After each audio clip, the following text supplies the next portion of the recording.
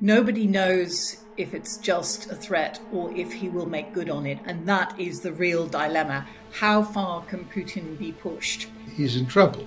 So, that's why people are worried, because there is a degree of desperation on the Russian side. Among the Ukrainians, there is absolutely no willingness to negotiate with Putin. As things stand, it's going to end with Russian defeat.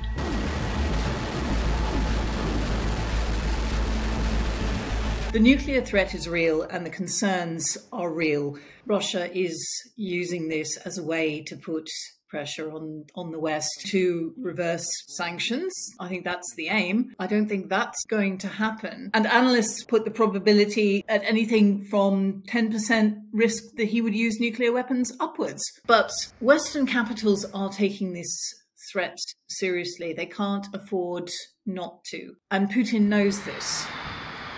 Putin's nuclear threat, and the one that he was most explicit about most recently, where he said, "I'm not bluffing," was, I think, largely related to his previous nuclear threat, a basic deterrent threat. That is, not that he's promising to use these weapons, but he's setting his red lines, which would lead him to use them. I think probably right to assume that his red lines are those that were there from the start of the war, which is to warn the US and its allies against any direct intervention on Ukraine's behalf, also providing Ukraine with weaponry that it would allow them to make direct attacks on Russia. They've been respected by Biden and the other allies. As far as one can tell, there's an incentive on Putin to leave it as a threat, because as soon as he starts using these weapons, then the risk is that the US doesn't feel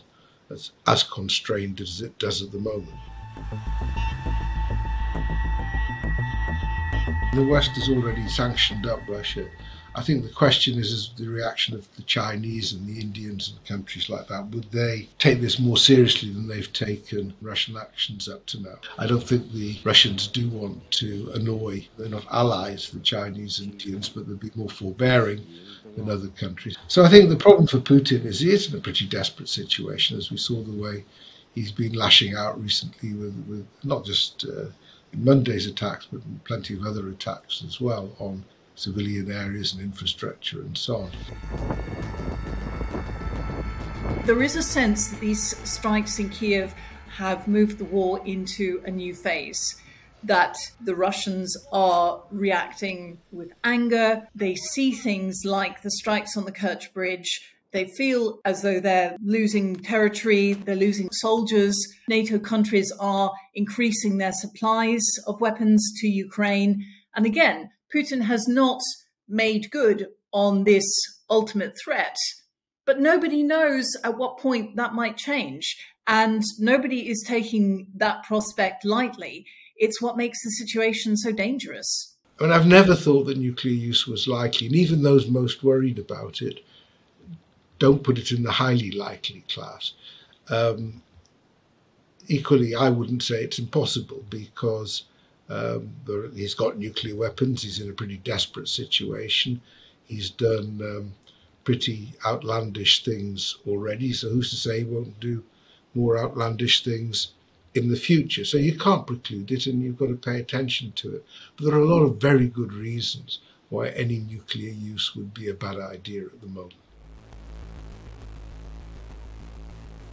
Nuclear weapons come in all shapes and sizes. They can be delivered by a variety of means, from artillery, from aircraft, from missiles. There doesn't seem to be anything absolutely obvious that Russia could do. Sort of the first level of escalation, I guess, you have the idea of a demonstration shot. Then you have a variety of uses on the battlefield. And then you move on to the sort of next step, which would be an attack on a Ukrainian city, which is a pretty substantial shift, and then to attack targets outside of Ukraine.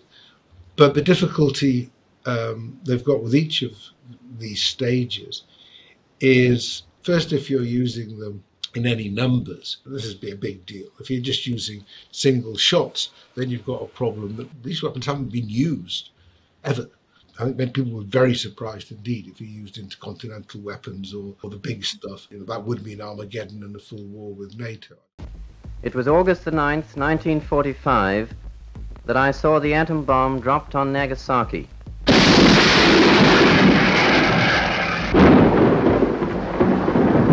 We're now well into the nuclear age. In the 50s, this had a sort of harsh reality to it. People thought that's what the next war would look like. The weapons were tested on a regular basis. All sorts of theories were developed as to how they might be used. It felt for real. And over time, we sort of settled into this situation of mutual deterrence, where it seemed very hard to imagine scenarios in which they would be used. And that's led to questions about sort of the seriousness with which the whole exercise is taken. At